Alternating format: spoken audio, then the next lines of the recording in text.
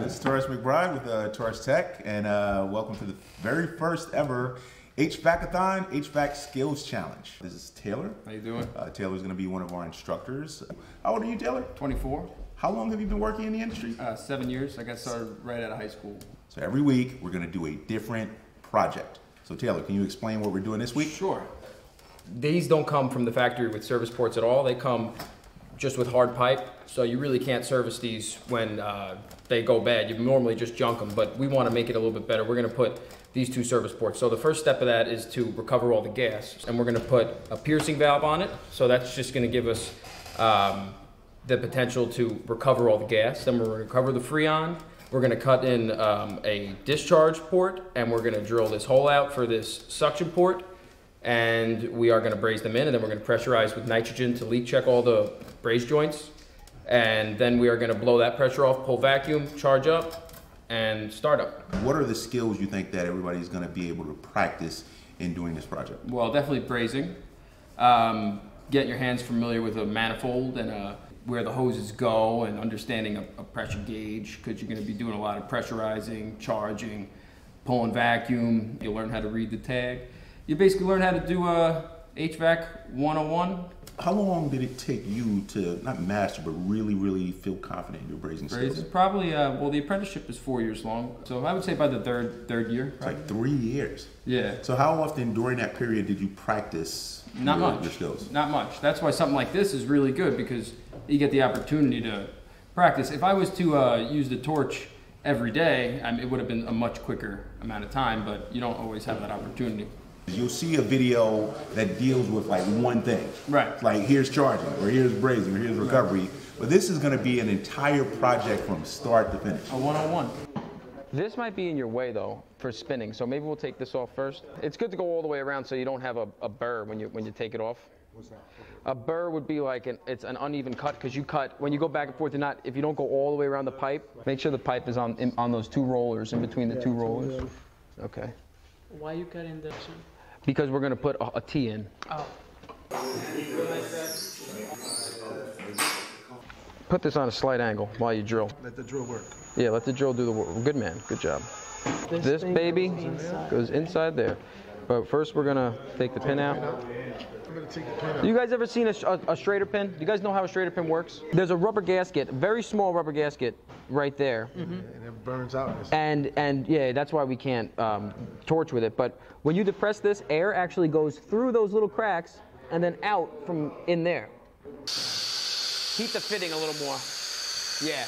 Because you want the rod to actually suck to where the flame is going. Yeah, see, when you heat too low down, you see where the rod goes? It wants to go wherever the flame is. And when you use too much heat, it wants to run too, right? That's why you use the flame around it. You know? That is? Don't be afraid to let it get hot, but you're doing a good job. You had a little thingy. I'm cooling it down because there's a rubber ring in here. That can burn off. Yeah, I gotta open this. Taylor, how much would you, how would you do, 500 or what's a good What depends on what you're testing for. If you're testing refrigerant piping for 410A, the highest that goes up to is like 450 on a really hot day. So I would test 410A, 500 PSI. So right now we have 170 PSI inside of that little thing. 490. So there's 480, 500. I would use this little tiny tip. Yeah. You gotta, this is a little collar, you pull back, yeah. Make sure you put that in good and pull on it before you do it, because I've seen people screw that up. It's gotta go in further. Now let that go, and now pull on that thing. Because I've seen people screw that up before, and they just are holding a wand that has an uncontrollable flame. But this is okay too. You guys have pins in there? Yeah. Okay, so now you know what, we'll do a little experiment. Yeah, we'll see if this gauge is correct. So we're going to put the blue side, don't matter which side you do, but we're on the suction side, so we might as well follow the rules. So when I screw this on, you should see the red gauge come up. Yes. And the blue gauge is up too, right? Okay, so now you can throttle. You have both these closed? Yeah. Both of them are closed. So now you can, watch this. I'm going to let it in the red side, and it should come up on the blue side, right? See the blue side coming up too? It's going around the whole cycle. Understand? So we'll bring it up to 300 like I said. Let that catch up that side. You guys did good, no leaks. Alright, now spray it. You guys ever used this? You probably used this. Yeah, Spray it. Yeah. Always check these too. Even check the factory stuff if you're in the same area. Oh, Check the factory stuff because if you heat this up, sometimes you could melt this. You know, especially if you're doing salt sides. doesn't hurt. Nitrogen don't hurt these. So you just blow it off. If you let it rip, it'll be loud, but it's a really small unit. That's gonna be blown off in like done. Yeah. So you guys can have your own vacuum. Yeah, we're gonna change the oil in the vacuum pumps too, so you guys can do exactly what you would do in the field.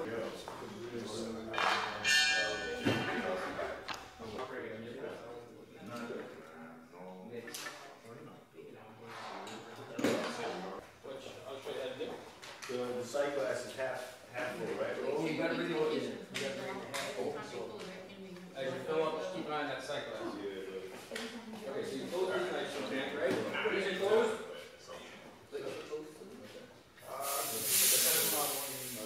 When you open it, it's valve, you open it to two hoses, and then you need something you gotta prevent. So, yeah. So you don't see all the glass, it just starts growing.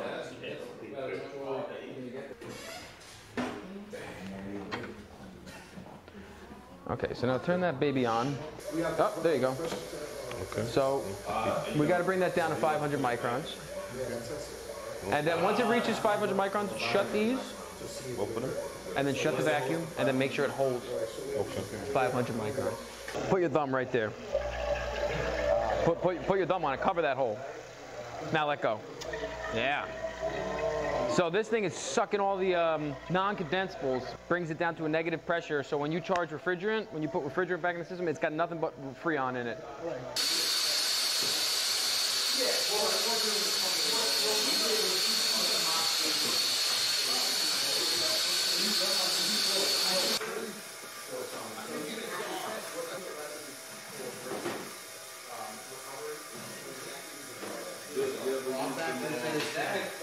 Yeah. See this hose? We have to bleed this till we get a full column of liquid. So there used to be air in this line. Like I said before, we want only refrigerants.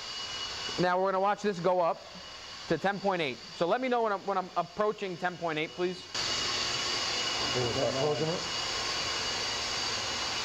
it a little more. So we're gonna put the Freon caps back on, and then you guys can panel this back up, and then we're gonna run it. And that's it. She's done. Right now we're actually running with a little bit low back pressure because we want it at 40 degrees. Because what can actually happen when you have low back pressure like that, it could freeze, it can ice up. So what did we do before? You know, we don't want to add air, so what do we got to do right there? We got to purge the yellow one, right? So I'm gonna charge very slowly liquid into the suction side.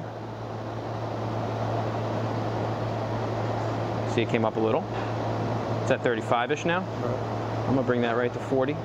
This is there's a lot of variables when it comes to charging. Charging is an art form, honestly, because when you're charging, the ambient temperature totally affects everything. So if you're in a room that the space temperature is 95 degrees and you're trying to charge refrigerant, you have to take that into consideration because that brings your back pressure temperature up.